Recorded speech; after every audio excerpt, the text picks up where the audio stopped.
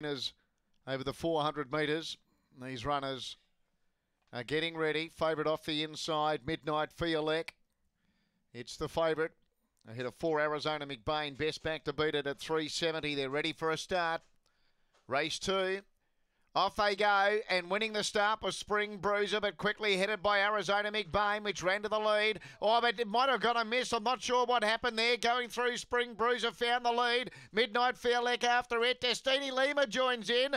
Then Edie Finneran, Early Boys, and next was Flying Luna on the turn and getting away Destiny Lima from Midnight Fielek, and Destiny Lima wins. Midnight Fielek second, Edie Finneran third, then Flying Luna, Spring Bruiser. Next was Early Boys, and Arizona McBain, well, it led initially, must have maybe got dragged down from behind. It dropped right out and ran last.